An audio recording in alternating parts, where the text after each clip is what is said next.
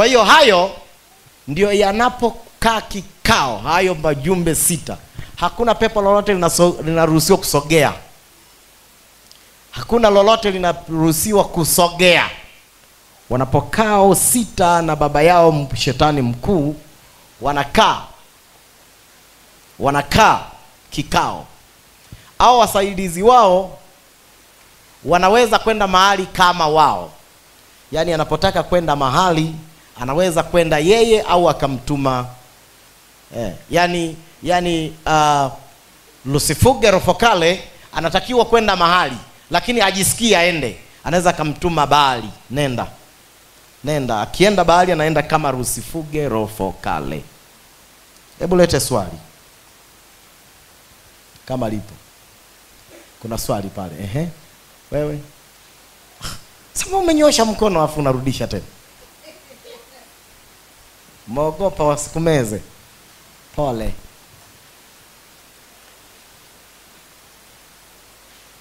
Amegaili huyo. Amegaili. Hana swali. Swali? Hamna swali Kuna swali hapa mbele.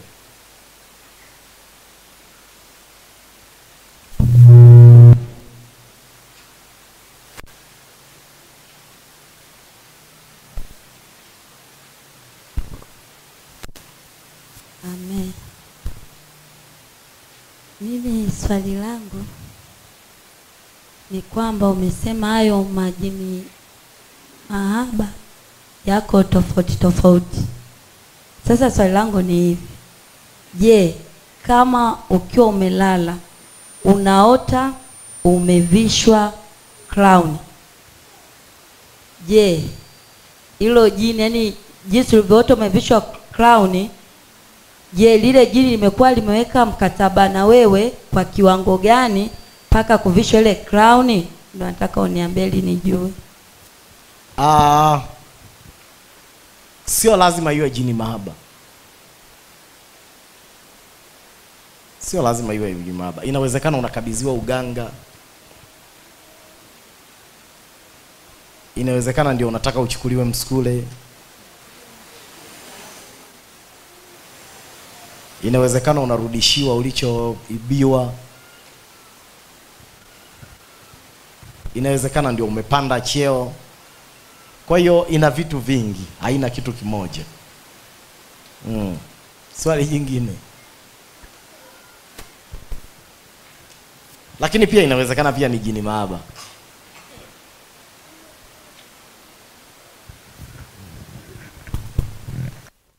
Swali.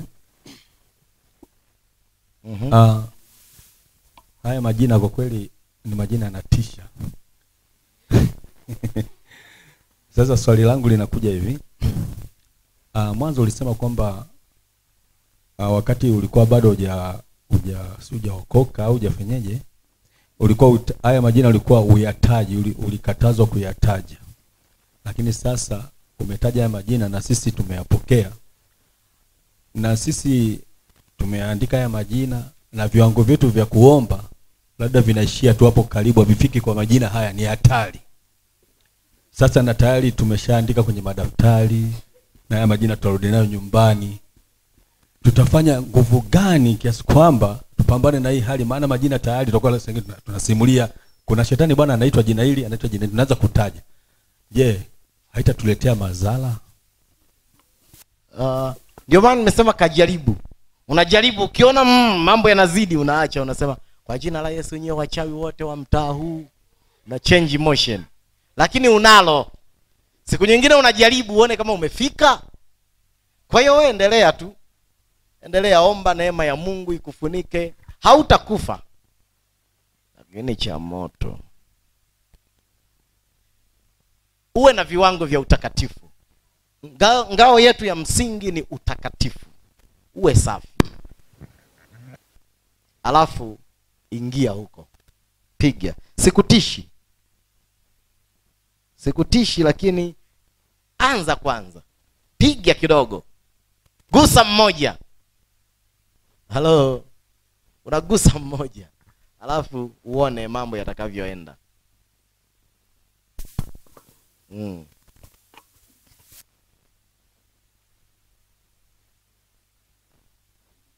Swali jingine? Majeshi ya Bwana. Swali langu mimi ni kuhusiana na jini mahaba katika uombaji. Yaani utakuta mtu ana majini mahaba miaka 10, miaka 20, miaka 15 anaomba lakini hafunguki. Lakini kuna mwingine ana kibwengo tu au majini ya kawaida haya lakini anatoka. Kwa nini jini mahaba amekuwa anakaa kwa mtu muda mrefu hata kama akiwa amesimama? Swali zuri. Hii ni kwa sababu kila anayelipuka mapepo na jini mahaba analo. Yaani jini mahaba lazima liwepo kwa kila mwenye mapepo. Hiyo ni lazima. Ila tu lina udhihirisho kwa kiasi gani. Na kipindi kile najifunza waliniambia 94% wanasumbuliwa na majini mahaba. 94% ya wanadamu duniani. Yaani 6% tu ndio wamesalimika. Ama linapanda linalipuka ama linamsumbua katika maisha. Naweza likawepo linakusumbua linakuvurugia hili lakini halijawahi kukemewa likapanda, kwa sababu majini mahaba sio yote yanapanda, mengine yanafanya tu kazi. Yanafanya kazi fulani hivi bila kusema chochote. Unaona tu kuna tabia fulani inabadilika, kuna mambo fulani yanakuwa sio sawa kwa sababu ya jini mahaba. Kuna ndoa zinaharibika, kuna mwingine anafiwa na mume, anafiwa na mke kwa sababu ya jini mahaba. Tulimeamua kumuua mumeo. Lenyewe halijaingia ndani yako lakini athari zake. Maana yake wanaoathirika na majini mahaba ni wanadamu 94% duniani. Liwe linapanda ndani yake au halipandi. Na yenyewe yanatofautiana viwango. Lakini 100% ya wenye mapepo wote wana jini mahaba. 94% ya wanadamu wote wana majini mahaba yanawasumbua. Ama limo ndani yake au liko chumbani au liko kwa mwenza wake au liko mazingira yake linamsumbua. Amen. Swali jingine.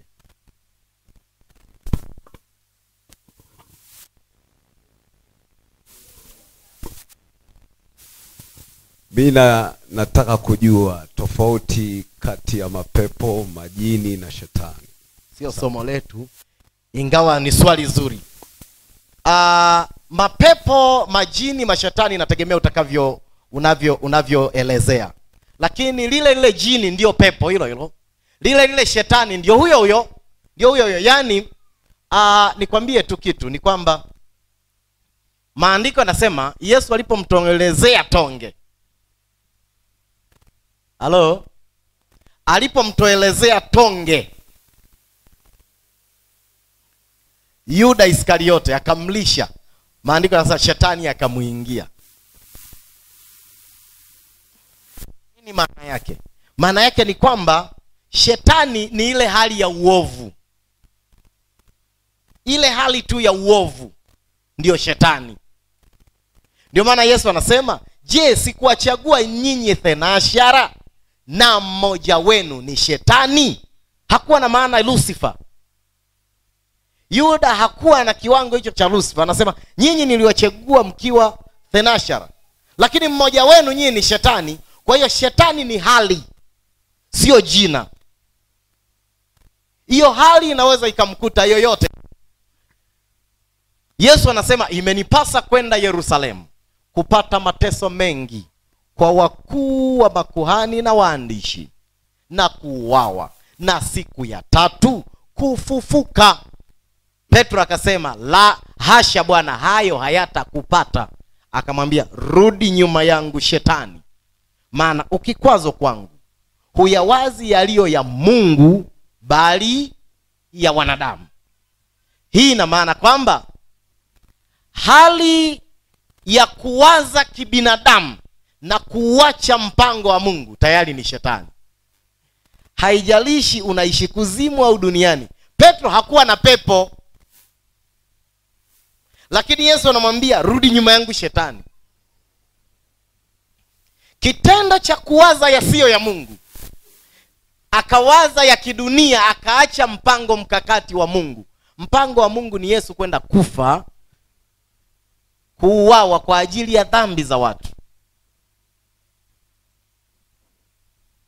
Sasa huyu anayekanusha huu mpango, huyo basi ni shetani. Kwa hiyo shetani ni hali. Unaweza kuwa nayo mtu, anaweza akawa nayo mnyama, anaweza akawa nayo pepo au jini. Lakini majini, jini ni neno la Kiarabu, lina asili ya Kiarabu. Ina maana kilichofichikana, kisichoonekana kwa wepesi. Jini. Kwa Kiarabu hata bustani ya maua pia inaitwa jini. Bustani iliyopendeza, iliyoshona maua mengi, kwa Kiarabu fasaha wanaita jini. Wanasema kwa nini inaitwa hivyo? Ni kwa sababu ya kuficha, sijui nielezeje, nakosa lugha nzuri. Ni namna fulani ilivyoficha uzuri usioeleweka, usiofahamika. Yaani kuna siri imefichwa ndani ya bustani. Kwa hiyo na yenyewe kwa Kiarabu, Waarabu wanaita jini, bustani ya maua, jini, kitu kilichofichikana. Kwa hiyo ni roho. Na ndio maana kwa mila ya Kiarabu wanaamini kuna majini mazuri na kuna majini mabaya. Yaani kuna vilivyojificha vizuri na vibaya, wao wanaamini. Lakini kwa neno la Mungu linakubali kwamba majini wote ni wabaya. Unaposema pepo ni kama kusema upepo, hakionekani. Ni lugha ile ile, ni tofauti ni lugha, maana inakuwa ni ile ile. Maana ni ile ile. Amina. Nimejibu japokuwa ilikuwa nje sana. Nadhani nimekujibu. Amina. Nimekujibu nadhani. Lakini yote hiyo, jini ukimuita pepo bado utakuwa umempata. Jini ukimuita shetani kwa sababu sifa ya ushetani anayo. Pepo ukiliita jini bado sifa hiyo atakuwa nayo. Yaani bado hujakosea. Inategemea tu namna utakavyoweza kutamka. Ni sawa na vile askofu ukamuita mchungaji, bado atakubali kwa sababu kila askofu ni mchungaji. Amen. Kila askofu ni mchungaji. Kwa hiyo ukimuita mchungaji anaona sawa, ameniita ingawa hajaniita lile jina jingine, lakini bado ni mchungaji. Sawa Ukimuita mwana wa Mungu atasema ni sawa, mimi ni askofu, lakini mwana wa Mungu pia inaingia hapo.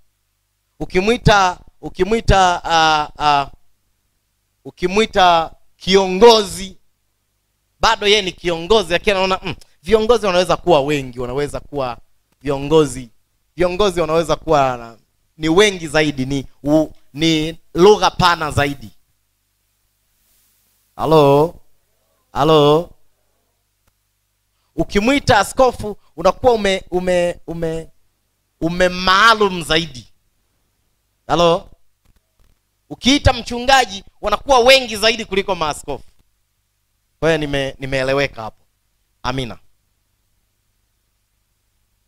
Swali la mwisho kabisa. Swali la mwisho kabisa. Kuna swali hapo? Naona na mwingine amenyoosha kule, umemwacha. Haya. Unawezaje viwango vingine vya kupambana na mashetani? Tofauti na kuomba. Ni vitu gani ambavyo unatakiwa uvifanye? Nimeshavieleza. Nimesema ongeza uchamungu wako. Uchamungu ni kuacha dhambi na kutenda yaliyo mema. Kumsifu Mungu, kumwabudu, vyote hivyo vinaongeza viwango. Usiache hivi vitu viwili. Nguvu ya kiroho na imani. Vikienda pamoja vitakusaidia sana. Mwingine anamshinda shetani kwa sababu ya imani aliyonayo. Anaamini. Anakuambia wewe ni pepo tu, toka kwa jina la Yesu. Wewe ni jini tu, hama kwa mamlaka ya jina la Yesu. Hana nguvu kabisa, lakini ana imani, ana mkwala wa kutosha. Shetani anaiogopa hiyo imani. Lakini kuna mwingine ana nguvu kubwa, imani yake ni ndogo. Sasa atatumia muda mwingi, nguvu anayo lakini imani ni ndogo. Sasa vikiwa vyote viwili, shetani anaogopa imani yako ulionayo.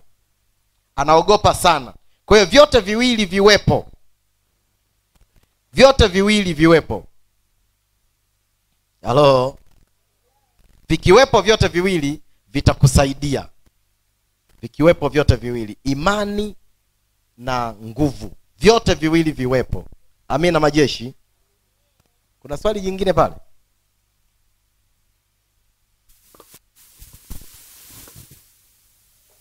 Bwana asifiwe. Amina. Swali langu ni kwamba unasema 94% ya walimwengu wote tunasumbuliwa na majini mahaba. Je, dalili zao za mtu kujitambua kwamba nasumbulia na haya majini ni ipi? Dalili zao inategemea ni jini mahaba lipi. Kipindi kile nilipotoka hapa nilieleza aina kuu 12 za jini mahaba, na kila aina na sifa zake. Sasa aina ni nyingi mno. Kipindi kile kilichopita nilieleza aina 12, kwamba jini mahaba huyu anawaingia watu wa namna hii, na watakutwa na hili na hili na hili na hili na hili. Nadhani hata pamphlet nilichapisha. Amkumbuki kwa sababu hamkuzinunua. Wengi hamkuzipata. Nilifundisha jini mahaba. Nadhani tukiwa kule ng'ambo. Nilieleza zile aina 12 kuu, kwamba hii inampata huyu, dalili zake ni hizi. Sasa ni nyingi, tukianza kuchambua, kwa sababu ile ilinigharimu kama wiki 2 hivi kuzieleza aina 12 zile za jini mahaba. Kila aina na aina ya watu wanao, yani si kila mtu anaweza kuingiwa na jini mahaba. Kuna aina ya mtu na aina ya jini mahaba inayoweza kumuingia. Nikaeleza mtu wa hivi anakutana na hivi na hili, na maisha yake yatakuwa hivi, yeye na mumewe watakuwa hivi, yeye na mpenzi wake watakuwa hivi. Inawezekana hata watoto wake wakawa wa hivi, akisumbuliwa na hii watoto wake watakuwa hivi, mume wake atakuwa hivi. Kwa hiyo naogopa kusema haraka sana, hilo ni somo refu kidogo. Amina. Kwa sababu kuna wageni wengi, pata nafasi mwaka mwingine naweza tukajifunza hilo tena. Si vibaya kurudia, japokuwa tunawachosha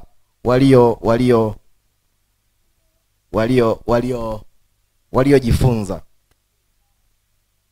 Swali langu ni hili: nini madhara ya jini mahaba utakaloka nao kwa muda mrefu, na ukifa ukiwa na hilo jini mahaba unaenda wapi?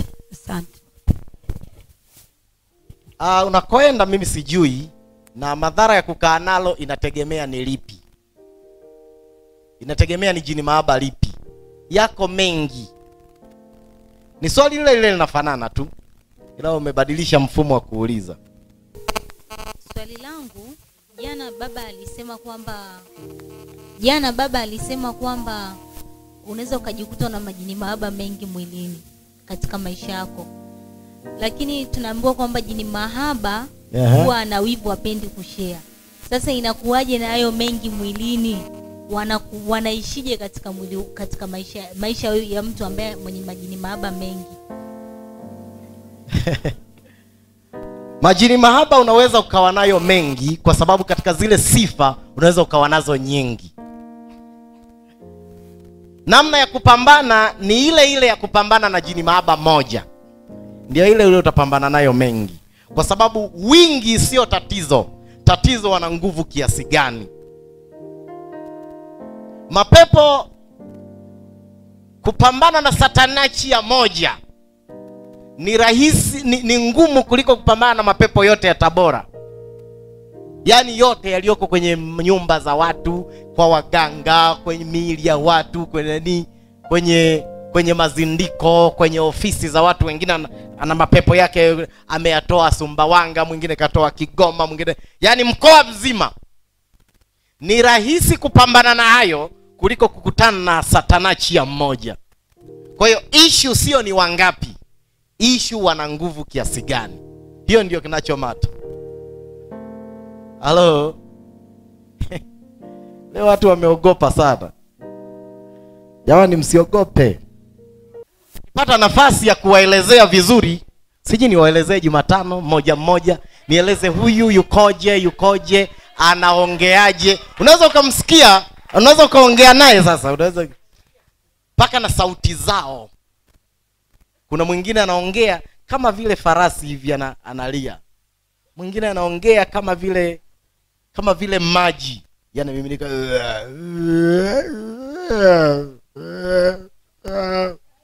Ambia Kristina mwanangu.